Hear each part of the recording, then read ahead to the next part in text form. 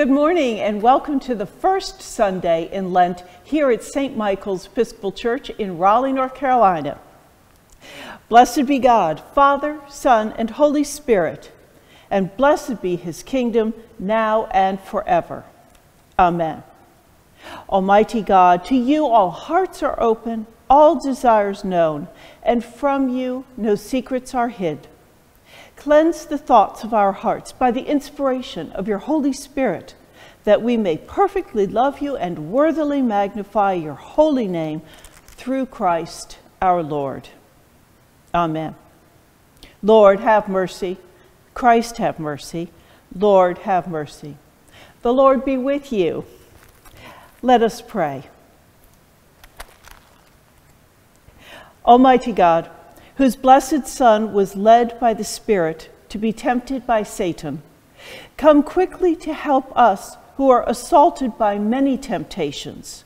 And as you know the weaknesses of each of us, let each one find you mighty to save.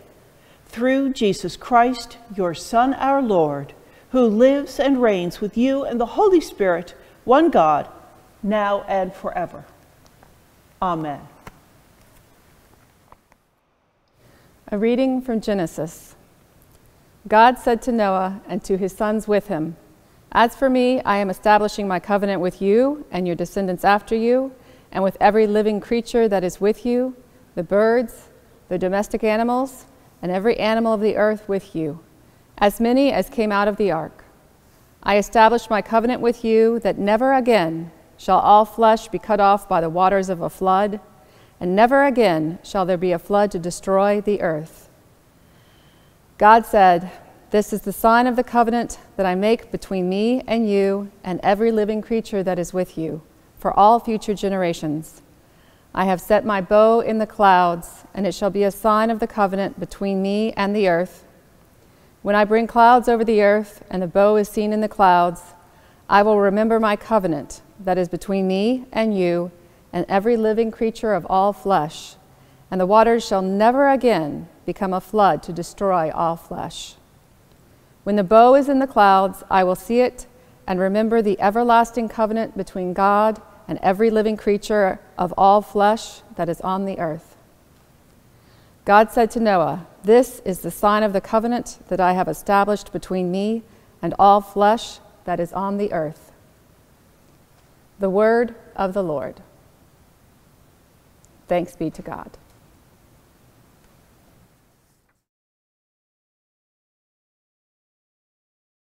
Show me your ways, O Lord, and teach me your paths. Lead me in your truth and teach me, for you are the God of my salvation. In you have I trusted all the day long. Remember, Lord, your compassion and love, for they are from everlasting. Remember not the sins of my youth and my transgressions. Remember me according to your love, and for the sake of your goodness, O Lord. Gracious and upright is the Lord. Therefore he teaches sinners in his way. He guides the humble in doing right, and teaches his way to the lowly.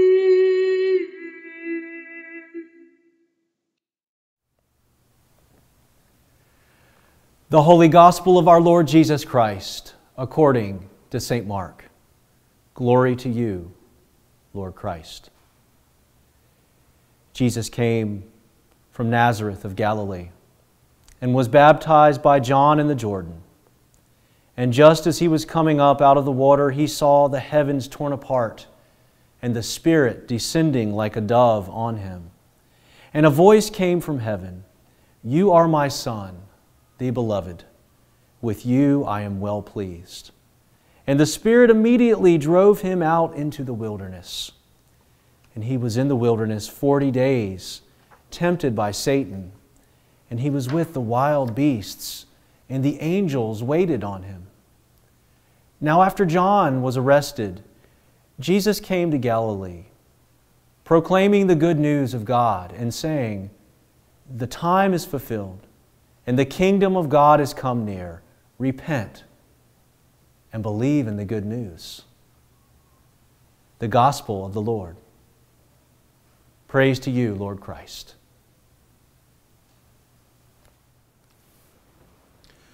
Blessed be God, who forgives all our sins.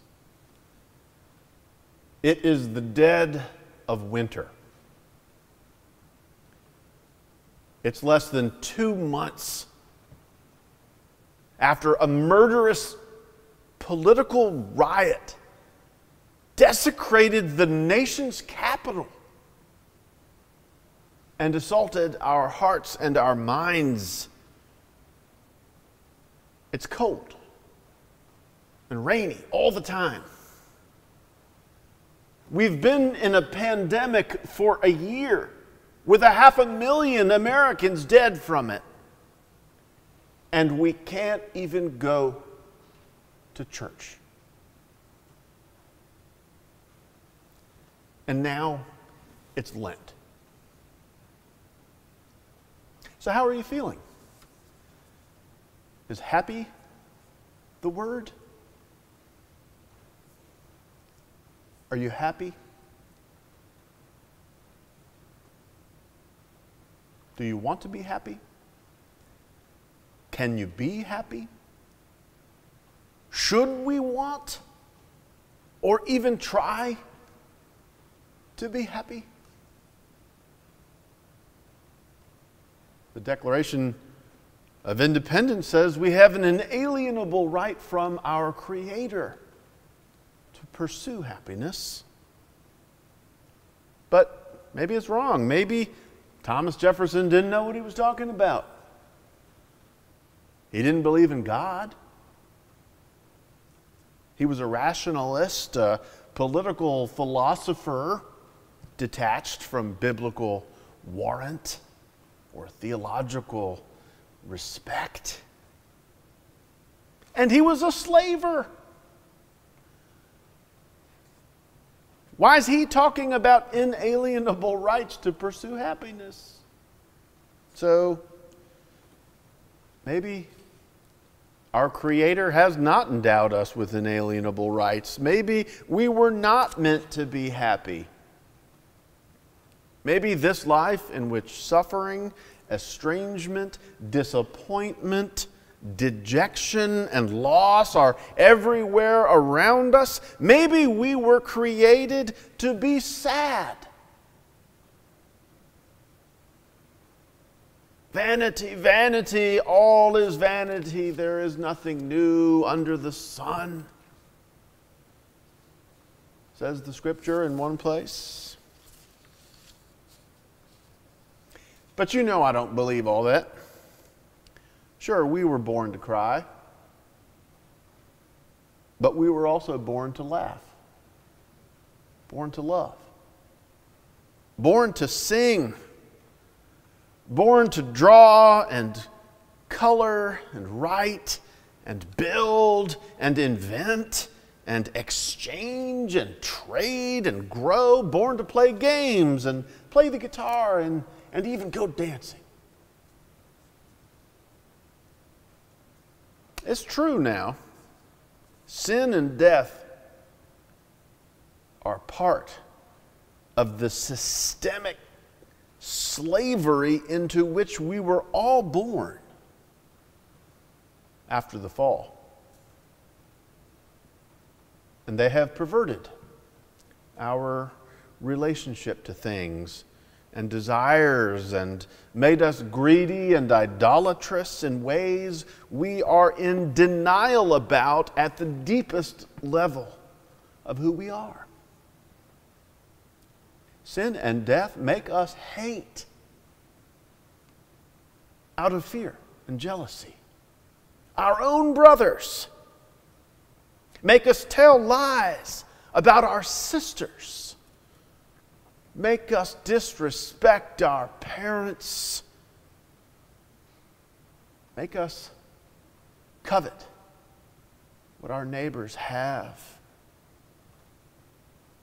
make us put ourselves in the place of God, make us make up stories about who we are that just aren't true, at the expense of, well, anybody else. Yes, sin and death, they are with us and are bent on bending us out of shape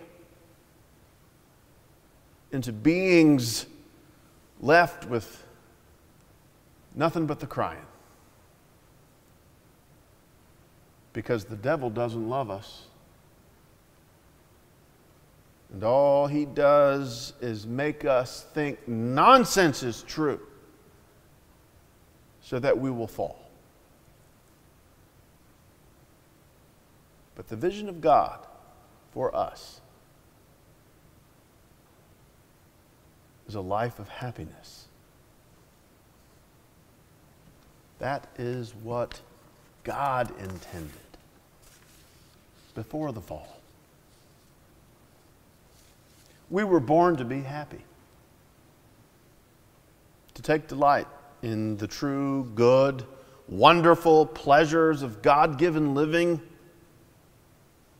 Not gluttony and self-gratification, but the humble joys of godly living. When that baby girl sees mommy and smiles and mommy cries for joy, that's happiness. When you work hard on some virtuous enterprise that serves not only your ego, but your wholeness and the wholeness of those around you, that's happiness. And that's God's gracious power happening in and through and to you. Some of us, through no fault, but indeed through the brokenness of the physical world, some of us suffer from mental, emotional, and all sorts of illness. To be sure, these are not matters of guilt or blame or anything but only care and love and science and healers and treatment and mercy. I have known this hell in my family, and I'm sure you have too.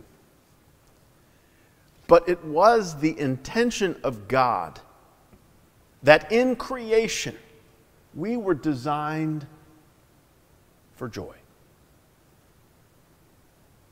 The creation is fallen.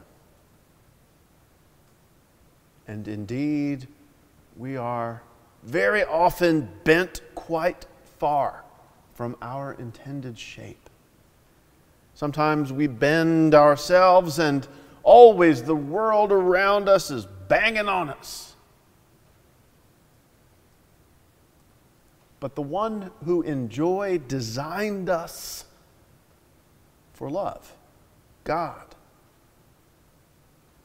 is calling us to Him, to listen to Him, to seek Him, and to seek the same love for others as ourselves. The love between us will be the force that bends us back into shape. That's the love of God in Christ. to set us free to be what we were indeed meant to be. Amen.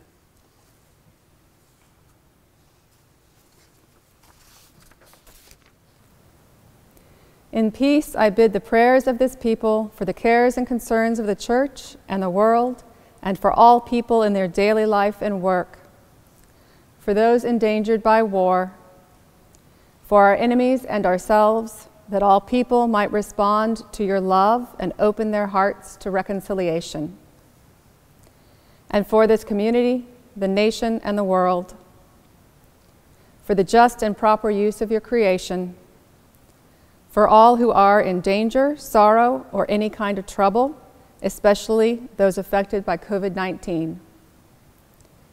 We pray for the Episcopal Farm Worker Ministry in Newton Grove and the members of that community who struggle during this difficult time. May they find hope.